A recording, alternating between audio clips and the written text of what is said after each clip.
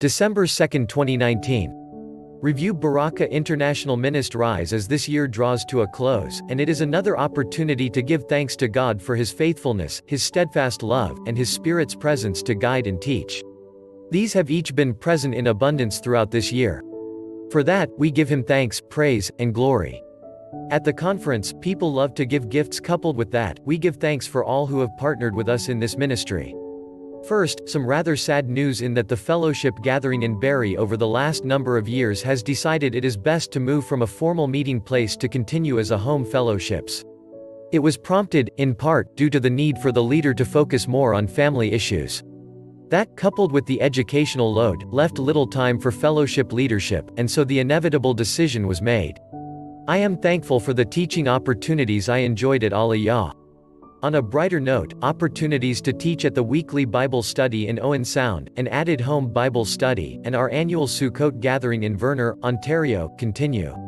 These are valued learning opportunities for all involved, and we enjoy both the study and presentation these provide.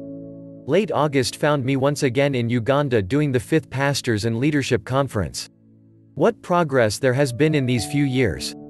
Last year we reported on the new worship building constructed, which then became the place of preschool classes as a start to the larger elementary, primary school. The picture at the top shows the new buildings constructed this past year, 3 classrooms and a headmaster's office and staff room.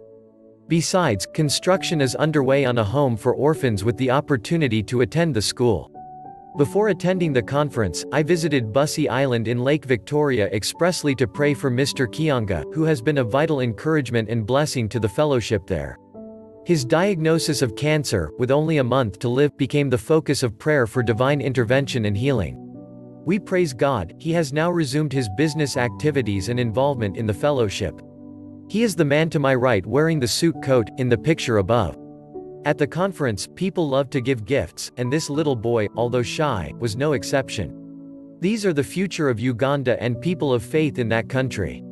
The conference had 136 in attendance, and our teaching on drawing closer to God was well received. But, while in Uganda, I also experienced a much sadder exposure to the plight of innocent children orphaned through no fault of their own. The photo below is some of the group of over 200 parts of the orphanage called Cornerstone Primary School, which houses these children and being the place of learning for another 500 per days.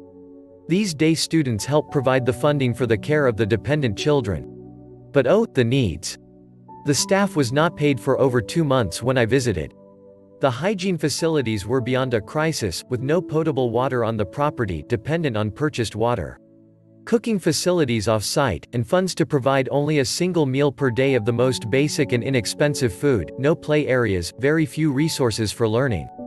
My heart broke as I watched, observed, but could only leave a small donation which I prayed God would multiply as He did the loaves and fishes for these precious children, smiling, laughing, created in the image of God. We thank God for our faithful partners in this ministry throughout this year. May you be blessed as we seek to follow His leading and minister where He leads.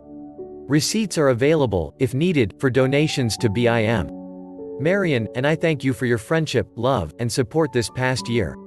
Our prayer is that we might return each of these into your life. Contact info. Baraka International Ministries, Dr. David G. Sloss, 3-115 Denmark Street, Meaford, Ontario, N4L, 1B9 Cell, 226-974-0394.